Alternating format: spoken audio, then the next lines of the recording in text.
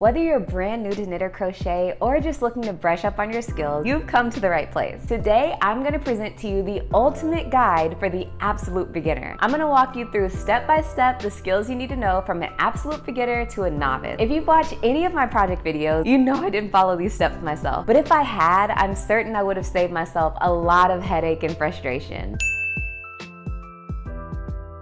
First things first, you want to master the skill of seeing stitches. It seems so basic, but that's the point. How many crafters do you know that hop straight into making the most wonky, crooked looking sweater you've ever seen? If you really want to master this thing, taking baby steps is going to be key. Learning to identify basic stitches is the foundation of all knitting and crochet projects. Take your time to familiarize yourself with each stitch, from the humble chain to the intricate double crochet or the knit stitch. Once you've mastered seeing stitches, the possibilities are endless. To work on this skill, a knit project I would suggest, try knitting a dishcloth. While I've never made one myself, this will be the perfect functional project to expose yourself to a variety of beginner-friendly knit stitches. Just be sure to use cotton yarn so you can actually use the dishcloth. You can find a free pattern almost anywhere, but I'll link to a few of my favorites in the description box below. As far as crochet projects, I would suggest two of my own designs. One is the Pack Light phone case bag, and an even simpler project is the Thick and Quick coasters. For your knitting, you really just want to try not to drop or add a stitch, and for your crochet, you want to keep your eyes on even edges. Stitch markers will be your best friend. Now that you're seeing stitches like a pro, it's time to get creative. Start building on your newfound skill by experimenting with better techniques. Don't be afraid to mix it up and let your creativity shine. Once you can confidently knit a rectangle, why not take it up a notch and seam the edges of the rectangle to complete a simple project like the coast to coast beanie? It uses very beginner stitches, but add a bit of color work and it comes out looking way more advanced than the project really is. Once you know how to crochet each stitch evenly without skipping any, add some flair by doing color work in my polychrome shoulder bag pattern. It's the same beginner stitches you learned in the first skill set, but it's clearly leveled up a bit. Building on those same skills, let's next talk about increasing and decreasing. These essential techniques allow you to shape your projects and add dimension. Practice increasing to make your fabric wider and decreasing to create tapered edges or shaping. With a little practice, you'll be shaping garments and accessories like a seasoned pro. Before we actually get into garments, let's start with small accessories. For the knitter, a great project for this skill is my recently completed Sophie scarf. This scarf is deceptively simple, especially once you master the skill of stitches. As for crocheters, take a stab at completing the finish shawl. This gorgeous wrap is a piece of cake for the beginner, and it's a gateway project into crochet shaping, which will definitely come in handy later. Now let's take things up a notch and combine all the skills we learned on a larger scale. Try your hand at knitting or crocheting a simple garment. This is where your newfound skills truly come to life. For the knitter, might I suggest the shoulder shift tank. This super cute tank is the perfect garment to showcase your newfound knitting skill. As for the crocheter, I suggest my design for the whole mood midi skirt, my very first crochet pattern that I ever designed, and hopefully your very first crochet garment. Or maybe you might like the really caught your eye Rwana. Like I mentioned before, I didn't follow any of these steps I'm sharing today, but this was my very first crochet pattern that I ever completed, so I know for a fact that it's very beginner friendly. A final suggestion I have for the crocheters following these steps is I would try crocheting the shoulder shift dress, which is the sister pattern to the previously mentioned shoulder shift tank. I don't know if you caught it, but all of these garments are glorified rectangles. Honestly, you could just stop here and impress everyone you know, but let's move on and add a little bit more to your bag of tricks. Who says knitting and crochet has to be dull? It's time to play with color. Experiment with different hues and color combinations to create eye-catching projects that reflect your personal style. Whether you prefer bold and vibrant tones or soft pastels, the choice is yours. For the knitter, I already mentioned the coast to coast beanie. While I did suggest playing with color, maybe you didn't want to do that, but at this point you could try switching color from row to row. That is a very beginner skill and should not be intimidating at all. For the crocheter, there would be no better free pattern than completing the Daybreak crochet tapestry. I still have mine hanging above my bed. Again, this may look intimidating, but if you follow the steps that I mentioned, you have all the skills you need to complete this project, trust me. Continuing with the baby steps, there's more fun to be had with stitches. Don't be afraid to step out of your comfort zone and try new stitch combinations. There's a stitch for every skill level and aesthetic preference. Let your imagination run wild. For the knitters, be sure to get your hands on the Weekend Brunch scarf. It's a free written pattern on the Lion Brand website, and I have a video literally walking you through how to read the pattern and complete the scarf for yourself. Not to brag, but it's one of the hidden gem videos I have here on my channel. As for the crocheter, take a stab at the Willow Lace Vest. All simple stitches, but they're paired together in a very intricate way that make you look like a professional. Ready to take your knitting and crochet to the next level? It's time to tackle working in the round. Just like working flat, we'll start small, then gradually work our way up to more ambitious designs. Working in the round opens us up to a world of possibilities. For the knitters, I highly recommend my recently completed Easy as Neck Warmer. It's a simple ribbing stitch which you may have completed in step 1, but it's in the round. For the crocheter, I definitely recommend my beginner-friendly black or white bucket hat, which comes with a schematic, a written pattern, and a full video tutorial with me showing you how to make the full hat. I'm not gonna leave you hanging as you embark on this new skill. You might have guessed it, but there's no need to choose between flat work and working in the round. Why not mix things up and incorporate both techniques into your projects? Create dynamic textures and visual interest by alternating between flat panels and circular motif. The end result, a truly unique and impressive piece. Ladies and gentlemen, we have now entered sweater territory. When it comes to the skill, you could pick pretty much any project I've completed on my channel, but I would specifically like to highlight a few. For the knitter, take a look at the Daily Ritual Raglan, the Fishnet Cardigan, and the Daylight Cardigan. All these projects incorporate the skills that I mentioned before. They gradually work you up to the wonderful world of garment knitting. For the crocheter, might I suggest the Lilith Cardigan or my recently released Lion Brand kit called the Half Wrap Fall Shawl. All these projects mix flat work with working in the round, and they're very beginner friendly. Last but certainly not least, it's time to flaunt your skills. Whether you're gifting your creations to your loved ones or proudly wearing them for yourself, don't be afraid to showcase your handiwork. After all, every stitch tells a story, and you're the talented artist behind it all. The beginner knitter might find their skills best showcased by completing the window pane cocoon knit wrap. This has some really fun beginner techniques that even incorporate crochet for striping. The crocheter might want to try out the Gertie cardigan. This basic cardigan uses granny stitches and really shows off your crochet skills. Check out my video on the snake to see the modifications I did. Well, that's it, the ultimate project guide for the absolute beginner knitters and crocheters. Remember, the most important thing is to have fun and enjoy this creative journey. And don't feel the need to gain more skills. If you want to remain a dish towel knitter, that is a-okay. Just be sure to enjoy every stitch and make sure to subscribe to my channel for more crafting content. Until next time, see you in my next video. Bye!